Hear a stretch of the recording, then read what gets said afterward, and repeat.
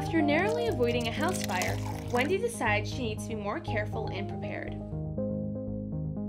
Wendy draws out her house's floor plan and maps out all the ways to escape from every room of the house.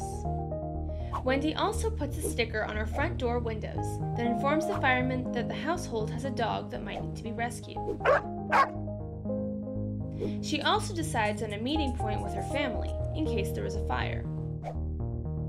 Then, Wendy tests all the smoke alarms in the house and makes sure that they have working batteries. Wendy also acquires a small fire extinguisher to keep in her kitchen.